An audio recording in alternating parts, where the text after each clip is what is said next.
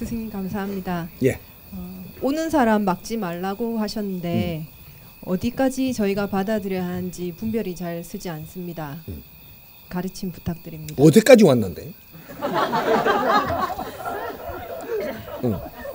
요 이제 잘 우리가 알아야 됩니다. 오는 사람은 막지 않는 겁니다. 가는 사람 잡지 않는 게 이것이 자연의 법칙입니다. 한데 우리는 오는 사람을 지금 거부하기도 하고 막는다 이거죠.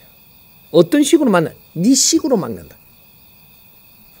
오는 것은 자연이 보내서 오는 것이다.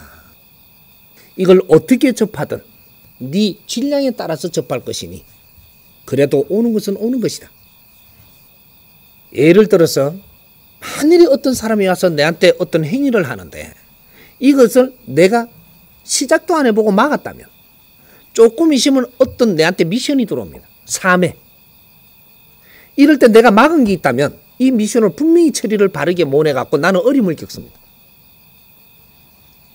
사람이 욕을 하기 위해서 내를 혼내고 나무래기 위해서 내한테 온 거를 막았다.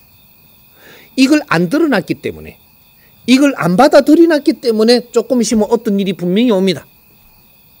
우리가 어떤 인연을 만나고 나서 어떤 인연을 주고 나서 그러고 우리한테 어떤 미션이 오게 돼 있는 거예요. 자연의 법칙은 그렇게 주는 것이다. 내한테 성부를 주려 그래도 어떤 환경부터 줘가지고 그 다음에 성부를 주는데 이 환경을 막았다면 그 성부를 주는 것을 내가 챙길 수가 없게 돼 있다 이 말이죠. 그래서 어려움을 겪게 되는 겁니다. 사람이 오고 가는 건 자연스러운 거예요. 내한테 온 것을 이거는 받아들일 거는 받아들이고 이것은 우리가 거쳐갈 거는 거쳐가게 하고 그러면서 내가 소화할 거는 소화하고 소화를 못할 거는 못하더라도 이거는 받아들이고 가야 되는 거다. 오는 거 막지 마라. 오는 사람도 막지 말고 니한테 오는 이 경제적인 힘도 막지 말고 어떤 환경도 오는 거는 네가 막을 수 있는 게 아니다. 네가 막으면 그만큼 너는 어려움을 겪는다. 이렇게 되는 거예요.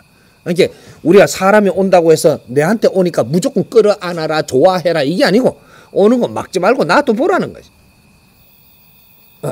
그리고 어떤 말을 하든지 이런 걸 말을 하고 이런 거는 내가 들을 건 들었으니까 처리하는 건 그 다음에 내가 하면 됩니다. 처리하는 거는 이런 것들을 우리가 공부를 지금 정법 공부를 만났기 때문에 정법 공부를 꾸준히 하고 있으면 어떤 환경이 사람이 옵니다. 와도 처리를 바르게 할 수 있는 힘을 내가 가지고 있기 때문에 왜? 공부를 열심히 했으니까. 네가 공부를 할 수 있는 시간을 주고 공부를 하고 나서 이런 환경이 오는 거예요. 공부를 열심히 안 하고 그냥 대충 듣고 걔 안네? 그거 뭐 이해할 만하다. 이러고 그냥 듣고 채워버렸다. 어떤 환경이 오면 처리를 못하면 공부라는 것은 내가 이걸 한 개를 들을 때도 내가 이걸 잘 들으려고 들어야 공부가 되는 겁니다. 이거는 듣기만 해도 공부가 돼. 열심히 하려고 들지 말고 내가 들리는 걸 이걸 다 받아들여야 되는 거다. 여기 공부입니다. 진리의 공부는 내가 열심히 한다고 되는 게 아니고 내가 이해될 수 있도록 이걸 풀어갖고 진리로 주기 때문에 이걸 듣기만 해도 네 질량이 모지름이 채워지고 지식이 모지름이 갖추어지고 이것이 인성이 모지른 게 갖추어지고 이것이 전부 다 내 질량으로 변해서 질량이 높아져 갖고 분별력이 달라지고 모든 일을 처리할 수 있어지는 것이 이 진리의 가르침이다 이 말이에요. 오는 거는 막지 않는 것이 네한테 도움되는 것이다. 그리고 온 것을 처리하는 거는 내가 이 환경을 다 흡수하고 나서 그 다음 처리는 네가 해도 된다. 이런 것이지 자연의 법칙은 절대 그러시면은 그르쳐도 되는데